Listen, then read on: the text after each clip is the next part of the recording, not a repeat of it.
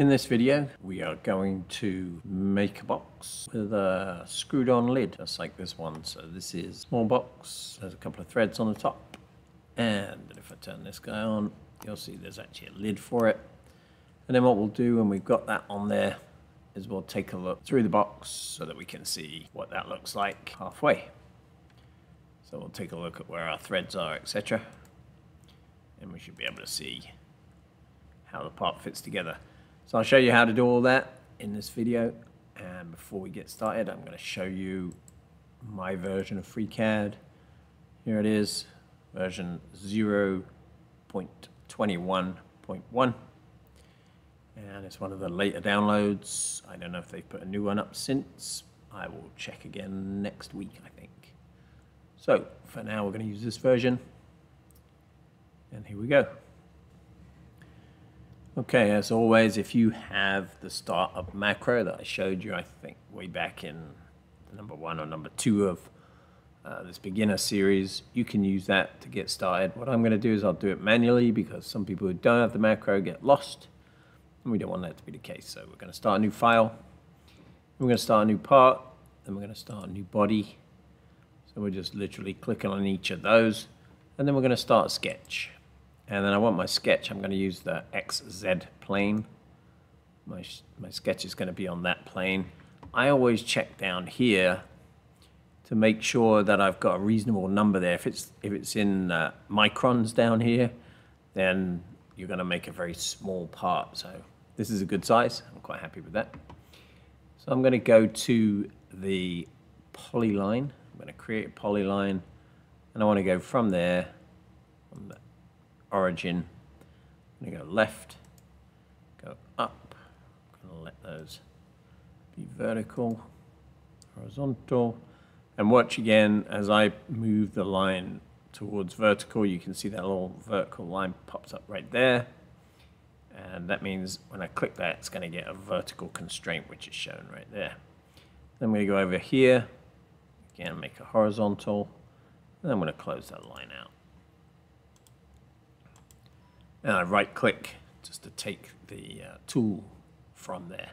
So we've got the inside of the box, and of course when we revolve this shape we're going to have the actual round box. Now what I want to do is I'm going to constrain that. I've already constrained it geometrically because I used the horizontal and vertical constraints.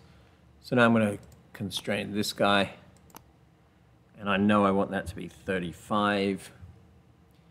And sometimes when you do that, this will turn itself inside out. But what you got to do is just drag it over that way. Because then I want this wall thickness to be 2 millimeters. And I'm going to choose this height here. I'm going to make that 20. And then I'm going to take this one here, and I'm going to have a consistent wall thickness. So I'm just going to, I'll dimension it. I could have made it equal to this if I wanted to. So I could have said this one and this one were equal, but instead I just dimensioned it. So 2 millimeters, 35 millimeters. That's good. I'm going to drop that down there so it makes more sense. And that one up there is 2 millimeters. And of course, I'm only moving these around so that you can see them. And now we're going to close that sketch. It's fully constrained because it went bright green. And then we're going to create a revolve. So that's the second icon here. So revolution. There is my box. So that's the first part of the box. And then I want to add a thread to the outside of it. And to do that, we're going to go into the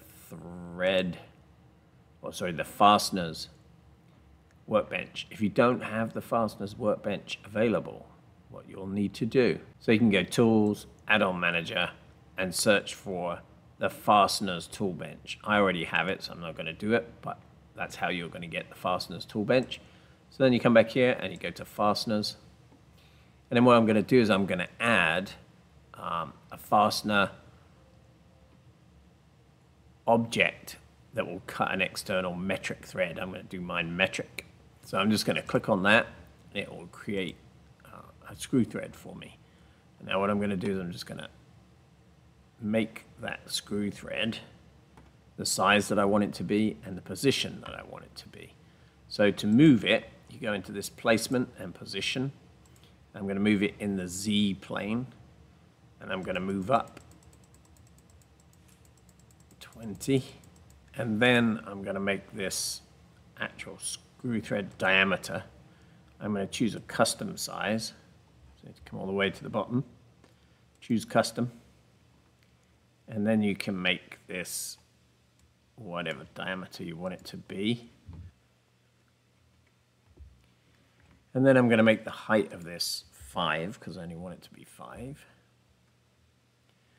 And now I have threads that come 5 millimeters down. I'm just going to use the offset and offset it by 0.2, just to get it a little bit above this surface here. So that's my offset, is to take it up there. Now that is the thread, and the thread is sitting around my box. And what I'm going to do is I'm going to now remove this thread from this box. First thing I'm going to do, actually I'm going to remove it first, and then I'm going to tell it to that thread visible. So let's do that. So let's go back into our part design, and we have this selected. We're going to hit the Boolean operation, and then we're going to change this to be cut. And then we're going to say, OK. And now inside the Boolean operation is my screw thread. And I'm going to say, show these threads. So now you can see the threads are showing up. And they look pretty good. And I can change, I'm going to actually change my thread pitch to 2 millimeters.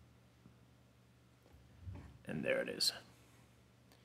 So that's the bottom box, and it has the threaded part. Now we need to make a top. So what we're going to do is we're going to create a new body. And I'm going to call this body, I'm just going to rename it. I'm going to call it top. And I'm going to rename that bottom one. I'll just rename that one bottom. Now I have a top and bottom. Makes sense. And all we're going to do is another sketch, and we can choose that same XZ plane. And then we're going to draw the lid in the position that we want it. So our lid is going to be something similar to what we just did. So it's going to go out here, making sure that I have the horizontal, making sure I have a vertical, again a horizontal. Here one more time, back over here, and join that. Now I can see something I already messed up. So this one here needs to say it's vertical. There we go. And now that makes our lid. And then we're going to put some dimensions on it. So I want my lid dimensions to be, and we're going to make that 37. We're going to make that 15. We're going to make that 2. And in this particular case, I'm going to take that one and that one and make them equal. So now they're both 2. That's what I was talking about in the other sketch. We could do it that way, or we could dimension them.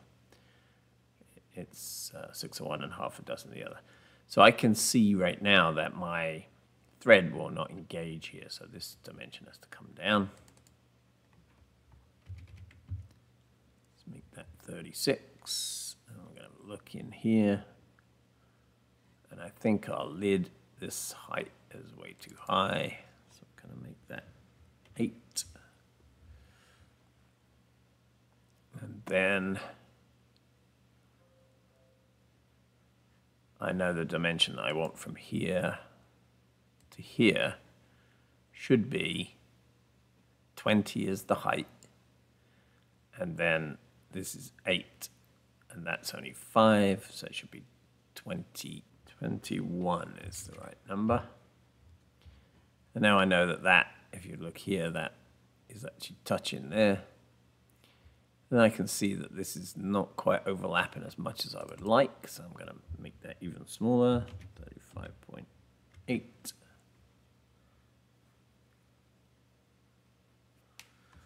And for my thread here, I don't want it to engage too close to that, but I don't want to leave too big of a gap. So I'm going to try another, make it a little bit smaller.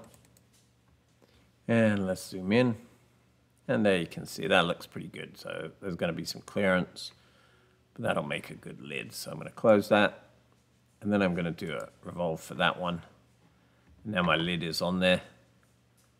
And then all I need to do is to put my thread inside that one. So what I'm going to do is turn off that bottom, tip this guy up, go back into my fasteners. And this time I'm going to use, instead of the die, I'm going to use the tap because I'm making an inside thread. So I'm going to add that. And then I've got to make sure it's in the right spot. So to do that, we're going to move it.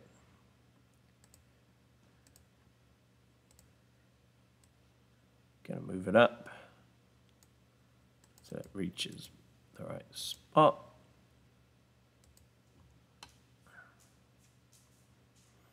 That should be right underneath there.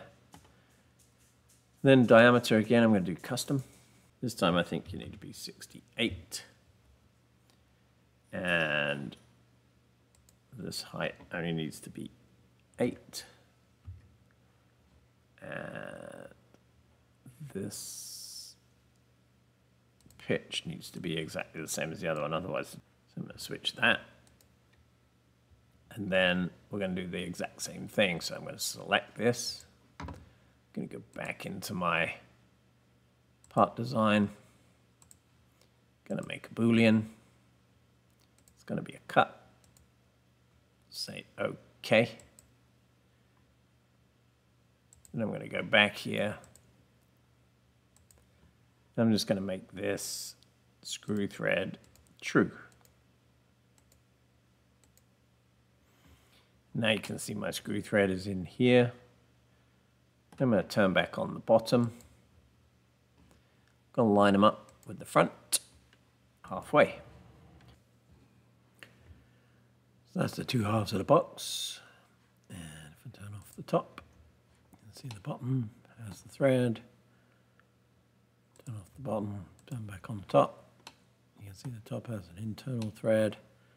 Those two should fit together fairly nicely. I'm going to print them up and I'll show you what they look like.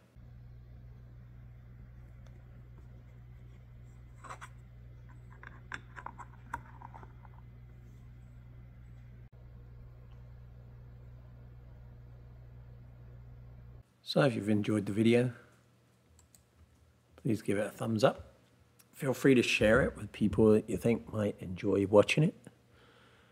And if you're interested in joining the channel, you can join here on YouTube or you can become a patron. That would be great. Always interested in your suggestions. If you have any questions or comments, feel free to leave them below.